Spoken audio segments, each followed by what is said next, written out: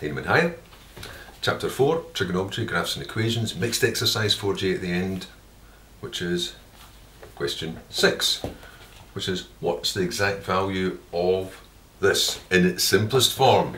So that means if there's two bits, we want to put them together. Well, first of all, I need a diagram. Where are these? I'll put one down for this one first of all.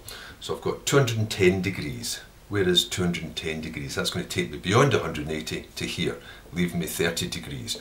All sine, tan, cos. And 30 degrees is fine, that's 30 degrees. So they're both 30. The other thing is, if you see cos squared something, then what that means is it's the square after you've worked out the cosine. It's just short for this. You start with x, you get the cos of it. Once you've done that, then you square it. So I think I'll emphasise that when I write this. So for this one, 210 took me into this third quadrant where the tangent's positive, so the cosine's negative. So it's the same as negative cos 30 that's going to be squared. And that's just sine 30, because that already was acute that's going to be squared. And if you don't remember, or don't trust remembering all those different little exact values, just quickly reconstruct your 30-60 triangle. It takes no time. That's the one that comes from 1, 2 and then root 3 for the middle one. So the cos of 30 is root 3 upon 2. So I've got negative root 3 upon 2 to square. The sine, the side without the angle, is 1 upon 2 squared. And then square a negative is positive. Root 3 squared goes back to 3. 2 squared is 4. A half squared is a quarter. So it's 3/4 minus a quarter. That'll be 2/4. And 2/4 simplified comes to a half. So the answer to that would be a half. B.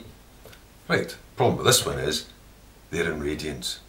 So you can either be brave and do it all in radians, or you could change it into degrees and do it all in degrees, because in the end it's just the exact value. Maybe I'll do it both ways. Well, pi upon 3, what's pi upon 3 in pounds, shillings and pence? Well, divide by radians to knock out the radians, multiply by the degrees, that's going to be 60. So that's sine 60, that's fine. That's an acute value. 5 pi upon 4. Divide by the pi to knock out the radians, multiply by that part. 4 into that's 45, so that's 25,225. Well, that's no use. So the first part's going to be, I'm going to have to change these to their acute value equivalents. So there's two ways of doing it. If I was sticking in radians, then I would think, right, halfway round, since all the way around is 2 pi radians, halfway round would be pi radians, and if I'm talking about quarters, a whole radian would be 4/4. So if I've got 5/4, that means it's one more quarter beyond it. So that would take me here, and there'd be an extra pi upon 4. So this would be sine pi upon 3, leaving it, and sine pi upon 4. In degrees, I would just say, well, that's 60, and if that was 225, then if that's 180, that's going to be 45 degrees beyond it, so that's sine 45. And what I should have done, and I was a bit hasty there, all sine, tan, cos, it's in a place where the sign is negative, so that's going to be a negative part. I could just put the negative at the front. I wish I'd sorted it, I'll put it here. So it's negative, I'll just do that to begin with. There. Now the next part's going to be, well, I've got 60s and 45s. You could recognise that from that as well. So either you remember them, or you just remember the triangles. Even though it's in radian, I just put the 60. The 60 is the 1, 2, root 3. So sine of 60 is going to be the opposite, root 3 upon 2.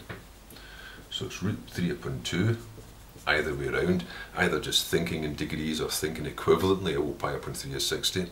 45 comes from the half square, the 1, 1, so that's root 2. So that means that's going to be negative 1 upon root 2.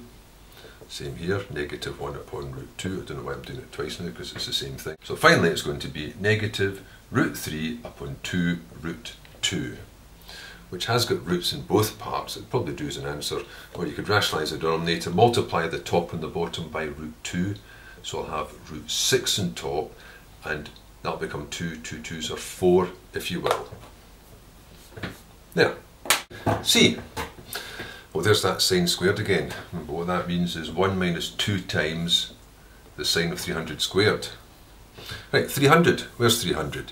So you rattle round till you reach 300. So that's going to stop short by 60 degrees.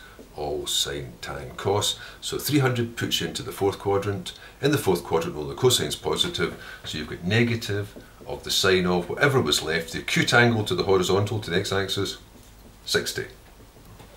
Sine of 60, same as before, you remember your triangle. It's easier to do that, so I've got 1, 2, root 3. The sine of 60 is the one without the angle, root 3 upon 2.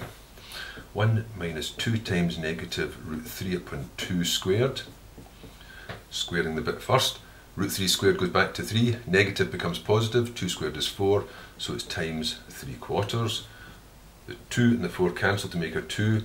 1 minus 3 upon 2, 1 is equivalent to 2 upon 2, so 2 take away 3, negative 1 upon 2. Answer to that, negative 1/2. Question 6.